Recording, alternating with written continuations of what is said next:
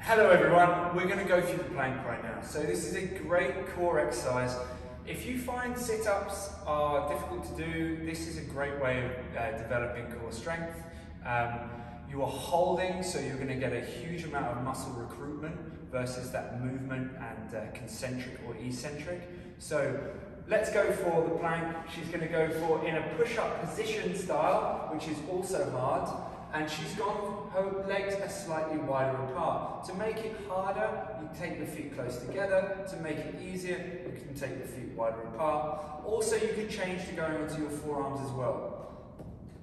Again, everything is stacked beneath the shoulders. So whether she's on her hands or whether she is on her elbows, it's stacked beneath, so we're much more stable that way. As you can see, she's in a nice rigid plank position. Her hips are not up in the air like a tent or down below. If anything, I'd rather see them high than low, because we're not going to load your back into an issue. Now, just like with the push-ups that we've done before, you can change the angle. So do them against the box, do them against the bench, do them against the table, at the side of a bed. That is absolutely fine. Just slowly work your way down towards the ground.